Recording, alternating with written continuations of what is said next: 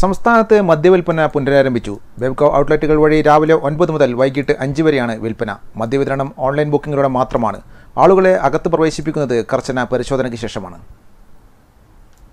Bevco consumer fed മദ്യവിൽപ്പനശാലകളെല്ലാം വ്യാഴാഴ്ച രാവിലെ 9 തന്നെ തുറന്നു.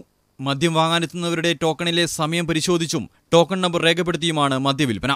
ബുധനാഴ്ച രാത്രി 11ഓടെയാണ് ബെവ്ക്യൂ ആപ്പ് ഗൂഗിൾ പ്ലേ സ്റ്റോറിൽ എത്തുന്നത്.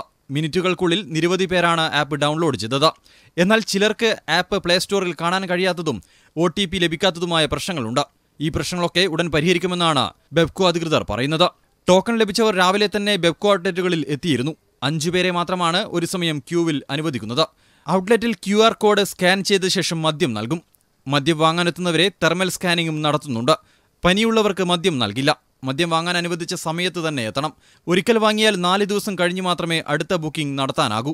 അനിഷ്ട സംഭവങ്ങൾ ഒഴിവാക്കാൻ പോലീസിന്റെ സാന്നിധ്യവും മദ്യശാലകൾക്ക് മുൻപിലുണ്ട്.